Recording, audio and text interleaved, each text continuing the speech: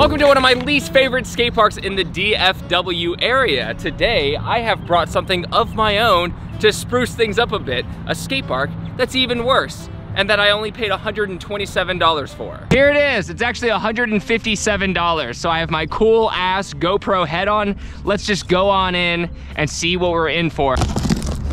I think the most shocking part is that this box is supposed to contain 4 different things. Actually 3 ramps, a flat part, and a rail. So 5 different obstacles in this box. It makes no sense, but you gotta give a little bit of admiration to the engineering. All right, it's got an instruction manual and everything. This is gonna be quite the adventure. We gotta find a spot for this though. Best spot is across the entire skate park, so let's go all the way over there. So let's just jump into this.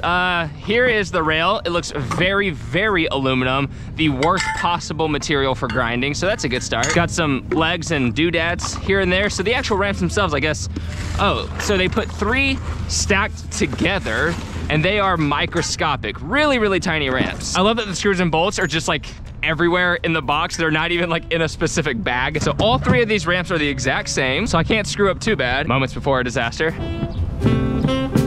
Haha!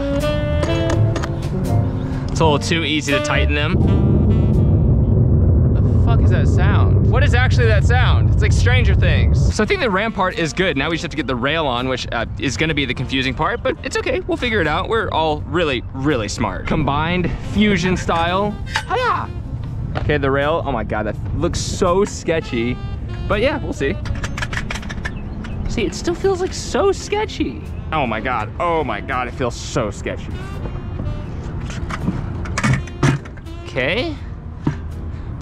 Why is this like this? Oh, wait. I think we've got it. First impressions. So, it feels sturdy enough to kind of deal with the skateboard. It can actually take my weight and nothing's like breaking or cracking. The only thing I'm really nervous about is the rail. I feel like because it's this cheap aluminum, my trucks might just like dig into it and I won't be able to grind. But since there is like more to it, since there's more ramps, more weight, what if it could actually sustain me? Because these things are known for moving around a lot when you have just the single ramp. So with all of them together, maybe this could work. Maybe I didn't waste $157. Oh, and before I begin, there are 3 main challenges today. 1, obviously just to test this out as is. Then try to incorporate it in the skate park, put it against obstacles and see if we can make something fun. And then 3, I just have a trick in mind that I really want to learn, a big challenge, which is a Nollie 360 flip nose manual. So if I have the energy, I would love to try to conquer all 3 challenges today. The first ride, let's see if we can just make it over. Oh my God, even just that was like janky as hell. It was like, whoa, big ol' ollie. Dude, I can barely pop my tail, or I can't even pop my tail. So you gotta like hit it and immediately, all right, my tail's gotta pop. There we go. Nice, dude.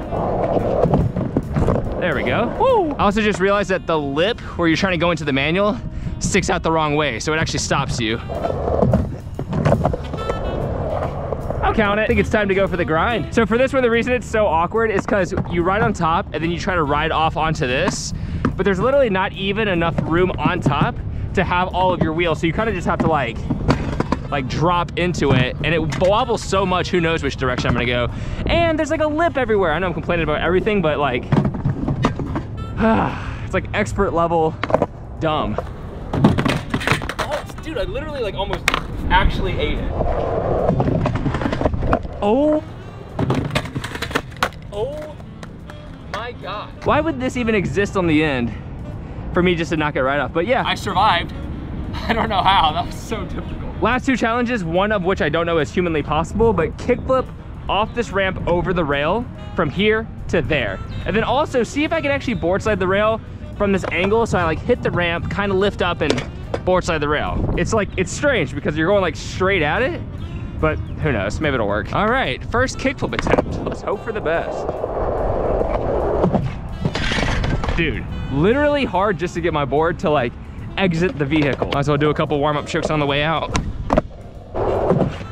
Oh my God, that's so difficult. So janky. It's like, oh my God. What if I like can't do this?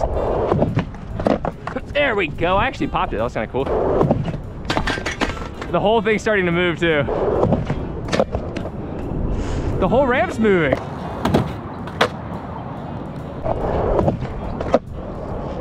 How did that work? It's like a decent kickflip. I feel like this board slide one doesn't really have to be scary. I can just kind of like do like that, like really lighthearted. Oh my God, my board's gonna snap. Oh, it's not sliding at all. Oh, it's really not going. Oh, it's not going. There we go. There we go. Solid as hell, dude. So good. Is this guy a pro? Obviously, no surprise here. This thing is horrible. Like, it's so janky. And it's actually worse than I thought it was gonna be because it started moving when I was actually going with the momentum towards this direction. And then, of course, the rail slides and grinds. Really bizarre. You saw how I came out of the 50-50 and how the board side just kept sticking. So that aluminum, it's not even good for grinding. So beginner skateboarder, I feel like, is gonna go on this ramp and be like, why is this so hard? When in reality, having a ramp that's twice as long to where you can actually hit the ramp and then control your skateboard is going to be 1,000 times better. So everything about it is pretty jank. It's cool to have kind of just to like tinker around with like I've been doing today, but it doesn't make skateboarding any easier. It actually makes it much more difficult. But let's see if we can actually take these ramps around the skate park and see if we can apply it to other things.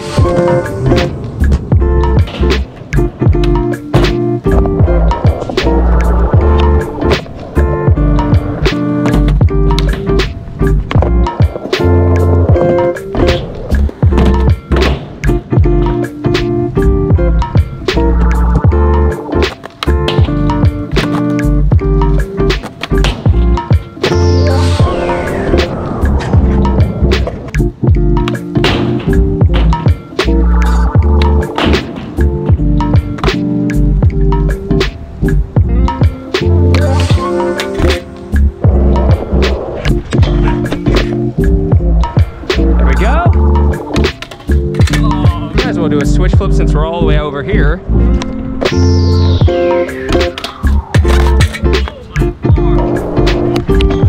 Oh my God.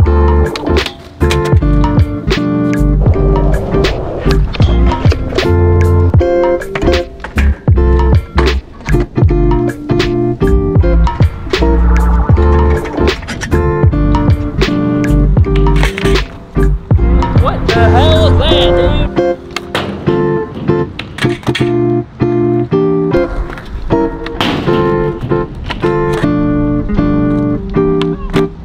Come to realize that the only issue with the rail earlier when I was sticking on it was actually the angle I was going at. It actually ended up sliding and grinding decently afterwards. I didn't grind it much, but the slides, it's nice. The front blind going into the board slide, it actually adds a really cool element. It's essentially a curb. Like when you have a curb in a skate park, you can kind of put it around and play with it, and that's what I did. Everything was super cool. The ramp itself never got any better. It was still jaggedy and hard to skate, but I would say very successful skate session. So I actually just got back from San Diego yesterday. We were filming this really big project for a very big brand, and I can't wait to put out the videos because I actually was only there for 2 days and I filmed 2 videos. So I documented the whole day we were filming this like big commercial thing. So I'm gonna be part of this big campaign for you'll see, it's actually very exciting and very cool, and I'm so stoked on the opportunity. But it was also me kind of finally going on a trip during this whole COVID mess. Like, I have been so introverted and stuck in, well, Texas, which I've had such a lovely time. I mean, this has definitely like become my home, essentially. And even when I left for 2 days, I was excited to come back to see my fiance and my cat, and I love how beautiful the area is. But it was nice to finally be like, let's go on a mission. And it went super, super well. So now I'm actually planning on a few trips I want to take. Hopefully a lot of trips that require driving, because I enjoy driving more. So I actually have a whole trip, like America tour thing planned out that I cannot wait to embark on. So just kind of want to drop a bit of my life. I know I usually go into like the entire day with vlogs, etc.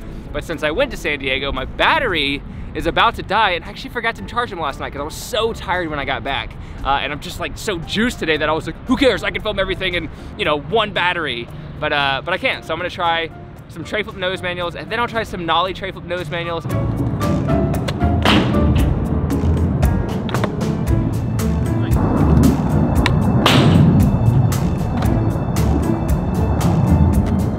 So my battery pretty much died right away. And that was my session here at Lake Worth Skate Park with the worst skate park thing humanly possible. Do not buy this ramp if you are trying to invest in, you know, good ramps and stuff. It sucks because it's $157, which tricks people into thinking that they could get a lot of things for a little bit of money, but it's really not the case at all. It's very, very, very hard to get used to. It's honestly worth spending almost twice as much on one ramp. So if you want to get like one rail or one actual good kicker ramp, it's gonna suit you better in the long run because it's definitely way closer to what a real skate park ramp is. So this is not like a good preparation. It's actually better just to go to a skate park and try to do that, but I know a lot of local neighborhoods don't have that. So anyways, hope you enjoyed the video. I'll see you next time. All right, thank you so much. Take care, progress daily, and keep killing it.